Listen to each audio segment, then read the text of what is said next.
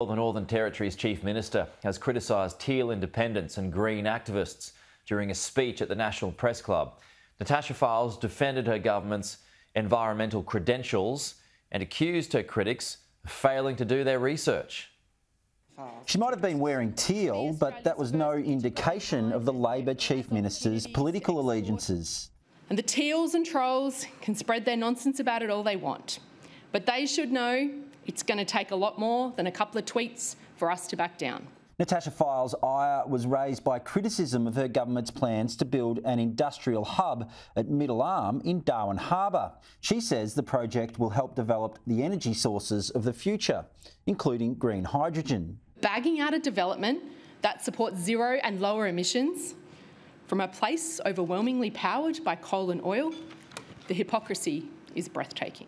But the development will also be home to manufacturing projects using fracked gas from the Beetaloo Basin. Last week, Victorian Premier Dan Andrews announced a ban on natural gas in new homes.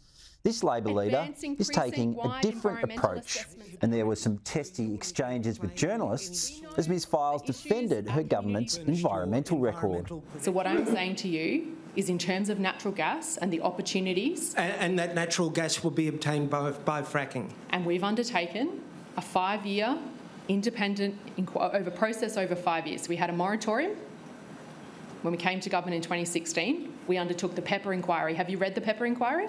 No, I haven't. Have you read the Shariba? Have you noticed the difference in temperature between Canberra now and when you were here as a student? Until you've read that report, don't try and stand here and pretend that you know more about what's going on with that industry.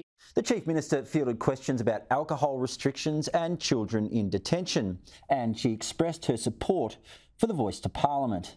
Matt Cunningham, Sky News.